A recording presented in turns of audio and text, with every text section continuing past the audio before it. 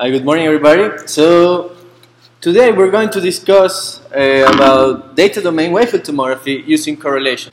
I will show you some of the motivation based on some of the shortcomings that arise from the use of global correlations.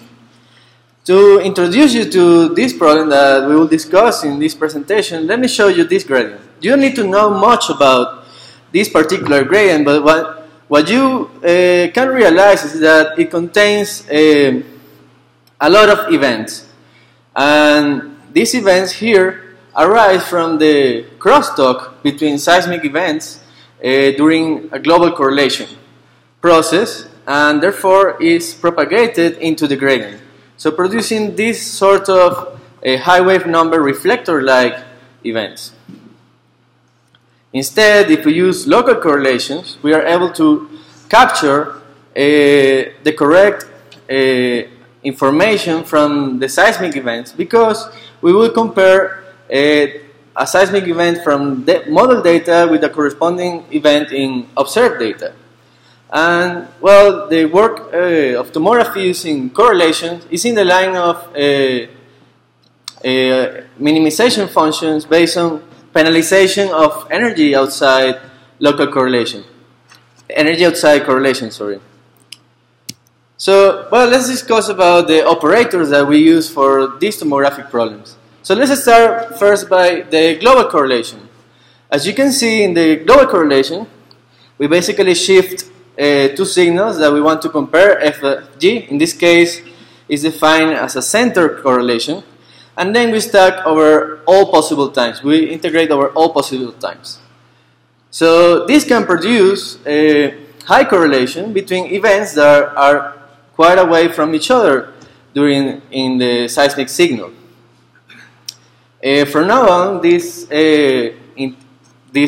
correlation formula is a linear operator, so we will use capital C as operator throughout this presentation.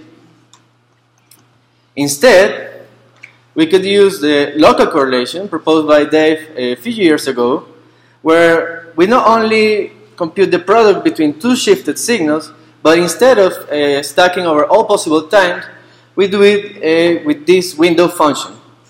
The window function is a Gaussian window, and it has some exponential damping proportional to the time lag.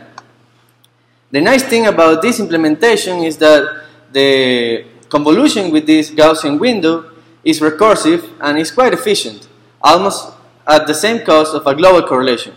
And it actually contains more information, because it tells us about local information along the correlation between signals A and B.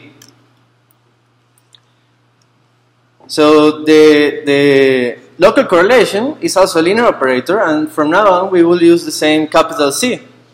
So as you can see, if we let the window go to infinity, then the global correlation converges to the local correlation converges to a global correlation, which will become time invariant. So the local correlation consists of two steps. First, we apply a shifting operator that basically computes the product between shifted versions of F and G, and then we apply a convolution operator with the Gaussian window. So this Gaussian window is SPD, so when we compute the adjoint operator, which will become a local convolution operator, we first apply the Gaussian convolution operator, followed by the transpose of the shifting operator. So once we have this forward and adjoint pair defined, we will use it further for the tomographic problem.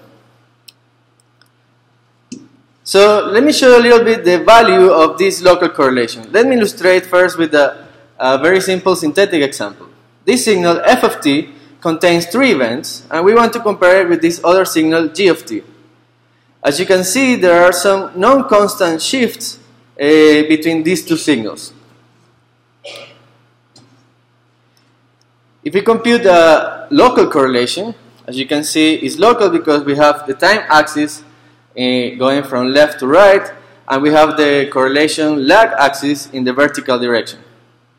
So as you can see, the local correlation captures the travel time misfit between each pair of events in these two signals.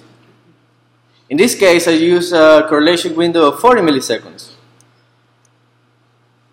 Instead, if we use a global correlation, as you can see is time invariant, we can also see the kinematic information from the correlation of these three events, but also we see a lot of other events. So this correlation function becomes more complex and is harder to interpret. So in this case, we apply this global correlation by letting sigma go to infinity.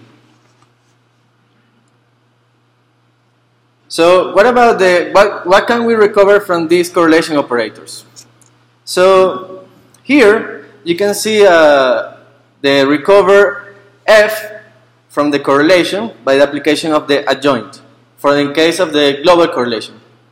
As you can observe, this recover function contains three events that are in agreement kinematically with the original events. However, they are very complex because they also contain information from the cross-talking events present in the correlation. Instead, if we recover the signal f through the application of the adjoint operator using local correlations, you can see that the retrieved signal is simpler than that of the global correlation. This is because in order to retrieve this signal, we didn't observe any cross-talking event during the correlation. So we can actually go a little bit further in trying to recover a better signal for the inversion by replacing the joint operator through inversion. So instead of recovering the original signal f through the application of the joint, we can set up an inverse problem to find a filter C such that the recovered signal matches as best as possible the original signal f. So in this case, you can think about little c as a time variant match filter. And to stabilize the inversion process, we can add a damping term that basically tries to keep the retrieve filter as small as possible. So again, this is the local correlation, and this is the retrieve inverse filter. As you can see, the retrieve events in this local correlation are spiky as we expect because it was obtained through this local deconvolution operation. We can also retrieve this match filter using a global correlation by letting sigma go to infinity, and as you can see again, this retrieve filter is very complex, probably more complex than the original correlation filter. So it's hard to extract kinematic information from it, and however, both of them can produce a signal, a recovered signal that best resembles the original signal f. So to illustrate that, this is the original signal f, and this is the application of the adjoint. So as you can see, there are some amplitude differences between them. However, kinematically, the three events are at the right place, and this is the retrieve signal through the application of the inverse filter for the local correlation, and this is for global correlation. So both of them produce a good recovery of the original signal. However, the one obtained through local correlation is much simpler and easier to interpret. So how can we use this local correlation operator in a tomographic context? Well, first of all, we can define an objective function. In this case, it's very similar to what we do in the image domain. So in the image domain, we try to remove energy outside zero lag. Here, we can do the same in the data domain. So by minimizing the penalized correlation. So this penalty matrix P basically enhances energy outside zero lag. Enhances what we want to remove from this correlation, what we want to bring to zero lag. So in this tomographic context, dm is the model data, and C is this correlation matrix that contains the observed data embedded on it. So as I showed you at the beginning, it consists of this shifting operator and the Gaussian window convolution matrix. So this penalization matrix, we could use absolute value of tau, for instance, to penalize energy outside zero lag. However, this function will produce a zero residual if our model data and correlation and observed data match exactly at zero lag if and only if the bandwidth of our data is infinity. So that doesn't happen. So instead, we can try to mimic a band-limited penalty function, which you can recall from previous presentations last year's, for instance, from Tong Yin, that he did something similar in the image domain. So in order to recover the band-limited nature of our data, we could use a penalty function that takes into account the bandwidth through an application of, for instance, the envelope of the autocorrelation of the source signal. And we can add a stabilization parameter. By doing that, this penalty function goes to zero in the vicinity of tau, or goes almost to zero in the vicinity of tau equals zero, instead of going sharply. So this helped to reduce the large residuals, even though we could be closer to the true answer. So by applying this band-limited penalty function, now we take into account the nature of our seismic wavelet. So how can we calculate the gradient for this objective function? Well, first of all, we define, as John showed yesterday, an augmented functional that consists in our original objective function j of m, and the PDE constraint term that basically says that our wave field should satisfy the wave equation given our source wavelet S. So through this process, we need to find the Lagrange multiplier AS that honors these PDE constraints. So to do so, we first compute the state variables. And to do that, we want to find the perturbation of this Lagrange multiplier in our objective function, and by doing so, we obtain the state equation. So basically, the first step, we solve for US, and once we solve for US, we can find the perturbation with respect to our state variable instead, and hence we can find the Lagrange multiplier that satisfies this equality constraint. GS is the adjoint source, and for this particular problem is given by this formula here.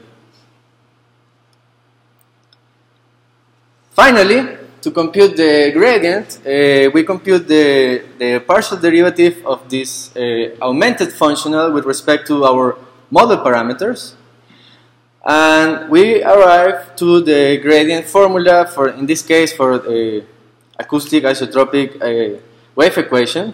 We simply correlate the source wave field and adjoint wave field, and the state wave field has a double time derivative that can be split as well into two time derivatives, as we saw yesterday in the tutorial. So now let's take a look about some examples with this local correlation objective function. So now you can better understand the gradients I showed you at the beginning. So in this experiment we have one source, one receiver. The source is to your left and the receiver is in the right. And we have a constant background with a slow velocity anomaly, a Gaussian anomaly. Note that this Gaussian anomaly influences the path between source and receiver. So in this experiment we have a free surface, so we don't expect much perturbation of the travel time along the free surface reflection. So the correct model is the constant background, and the fast model contains a fast Gaussian anomaly. So if we compare the three model data for these models, you can see that we have a fairly apparent delay for the direct arrivals. However, for the free surface arrival, there are almost no delays. So let's take a look at some gradients. So this is the gradient from global correlation, and by letting sigma go to infinity. So as you can see, as I showed you at the beginning, this gradient contains several events that we do not expect in this very simple experiment. And these events arise from the crosstalk present in the correlation function, the global correlation function, that is propagated through the adjoint source into the gradient. So if we go to the correct velocity, now you can see that the energy of this gradient went down quite a bit. And as we move to fast velocity, now we can see that the sign of the gradient changed. But however, we can still see a lot of these cross-talking events. Instead, if we go to local correlations, you can see how this crosstalk between seismic events present in the global correlation is non-existent in the local correlation. So in this case, we use a Gaussian window of a sigma of 100 milliseconds and recovers the path that we expect to update.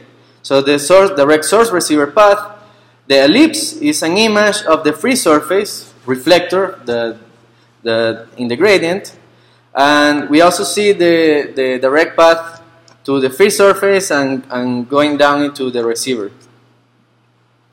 So this is a gradient for correct velocity and for fast velocity. So as you can see, both in either case, the gradient is much simpler and easier to interpret than that of the global correlation. So now let's compare both of these gradients. So this is a gradient for fast velocity in global correlation, and this is a gradient for the local correlation.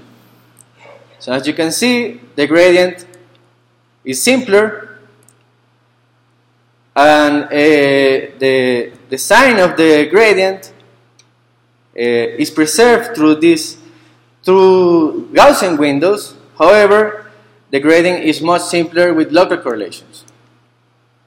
So now let's take a look at a very simple example using a cross-well transmission. So in this case, we have a setup of sources in the left side and a line of receiver in the right side. The model contains two Gaussian anomalies, one positive and one negative, and we start the inversion with a constant background. So this is the model retrieved through local correlation. For this model, the Gaussian window is 100 milliseconds. And this is a model retrieved through global correlation. So this model, you can see that it's contaminated by some events that we don't expect, because for this long window, we have actually quite a bit of crosstalk in the correlation that is propagated into the gradient and is stacked through iterations into the retrieved model. So for this experiment, these are the convergence curves. So since the local correlations contain actually less events and correlate the corresponding event from observed data and model data, it's actually a simpler inversion problem than that of a global correlation. And hence, you can observe that the local correlation converges faster than that of the global correlation. So these are some examples of the model and the true data in the true model. So as you can see, the data, due to the complexity of the anomaly, contains a big delay at the middle of the apex of the data. That you can see in the initial model, the data is much simpler, And through inversion, we recover the local correlation data and basically recovers most of the aspects of the true data. Instead, the global correlation data model in the retrieve model doesn't match quite nicely this particular gather, because it's influenced by all these events that propagated into the inverted model. Again, we can compare it with the observed data. And now, local correlation and observed data. So as you can see, the local correlation model retrieved the correct aspects of this data. So we can compare as well the correlations. This is the local correlation for a particular receiver in the initial model. So as you can see, there is a delay about 50 milliseconds in this model. So, and this is the final correlation for this particular receiver in the final model. And this is the correlation from the global inverted model. So now let's move on to a example, similar example, but using more complex model, Marmouzi model. In this case, we wanted to see the capacity of the method to retrieve some of the features of this model, some of the high resolution features of the model. So our starting model is a mildly smooth version of the initial model, and we want to see how well this method does recovering this feature. For this particular model and experiment, the sources again are on the left and the line of receivers is on the right.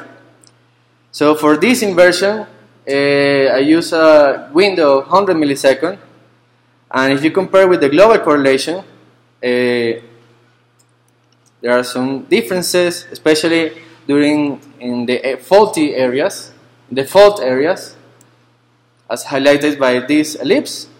So for instance, this is local correlation, and this is global. And you can see as well here in the high velocity layer, this is local correlation, and this is global. So during this presentation, I have shown you the application of local correlation in the context of tomography. Our results show that we can see better event discrimination, and this comes because local correlations are easier to interpret and give us an idea of the delays along the correlation signal, along the time axis. So basically we are splitting what we see in a global correlation along the time axis, and this gives us the ability to better discriminate travel time errors. And this, of course, is because we reduce the crosstalk, and as a byproduct of these simpler correlation functions, we can see improved convergence in the inversion. Well, thank you very much for your attention. Happy to take questions.